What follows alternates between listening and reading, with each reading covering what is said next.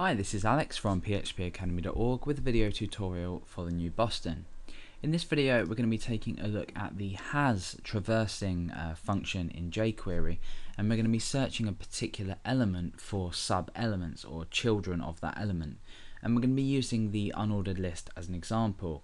Now I'm going to create an example that's perhaps more relevant, and we're going to use this in an if statement to check if a UL has any li elements within it. And we're almost going to be creating it in the theme of a menu builder. So for example, we're going to create a menu 1, and let's go ahead to our browser. You can see that we've just got menu 1 there. So we're going to be creating a menu 1, and the menu is going to be made up of UL and li elements. So for example, we could have menu item 1 in here, and that would produce something like this. Now let's go ahead and let's just go ahead and style this quickly first of all. So the UL is going to have padding of 0 and margin of 0. We'll just leave in the oh no, it automatically gets rid of the circle graphics, but there we go. So we'll have a menu like this where we can go ahead and add more items. So for example, menu item 2. But what we want to happen is we want a default message to appear if no LIs exist within an unordered list. So at the moment you just see nothing, but I want a little message to appear under here that says there are no LIs, and we search this UL element for children elements of LI type. So inside ext.js, let's go ahead and just set up our document once it's ready. So document.ready. Inside the function to be run when the document is ready. Now what we want to do is we want to use each to loop through each UL on the page, because we might have, say, more than one menu. So let's go ahead and use a selector and select UL, and then we want to say .each. So inside here we run a function for each li or UL element on the page. So for example, we could say this dot append a, just as an example. You can see that, oh no, a hasn't been appended, so sorry, that's this like this.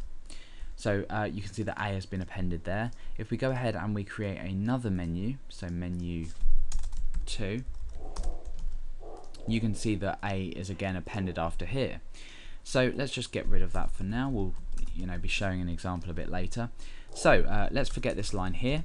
What we want to do is for each UL element, we want to first of all, I'm going to create a variable called this selector, which is equal to this. This just means that we don't have to keep using $ and this. And then what I want to do is create my if statement, and my if statement is going to be, or the condition is going to be, if an li element exists within or if an li element doesn't exist within a UL parent, I want to go ahead and create the message empty menu. So I say this selector dot has, and this is where we're using has now, and we can specify a particular element in here like li. We can also use a variety of other selectors. So if you want to check has and wants to check something like contains, for example, you can do. Just any selectors that are relevant to what you're doing should work. So we want to say dot length, which will return a length, and if that is equal to 0, that means that an li element doesn't exist within the current UL that we're looping through. So we're checking for LIs, and if that equals 0, we know that they don't. So we can go ahead and say this cell dot after empty menu. So now what's going to happen is, because we don't have any elements in here, once we loop through this UL, we are checking if it has any li. We're returning the length, which essentially will return the length of how many it does have.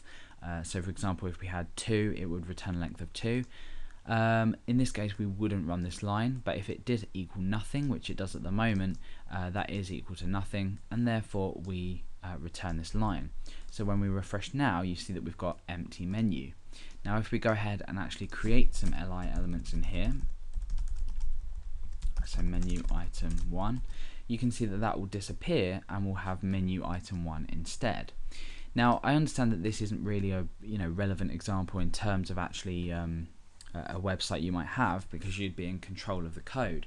However, if you were creating some kind of plugin that required li elements to be within a ul parent, you might actually want to include has to make sure that your plugin is being structured properly on the front end. So it's extremely useful in that sense. I'll just go ahead and add another one to this and create another menu just so you can see. So I'm going to create some empty ul tags there. And when I refresh, we've got menu item 1, which has got menu 1, which has got menu item 1 and menu item 2, and menu 2, which is empty menu. As soon as we then go ahead and add some more elements to this, so li menu item 1, you can see that that message again disappears. So it's quite easy or useful for validation within, like I said, plugin building. If you're making someone follow a specific structure on the front end with regards to the HTML, you might want to use has to double check this and maybe feed back some information to the user based on what the front end contains. So that's quite a useful way of using it, but for now that's the has function in jQuery.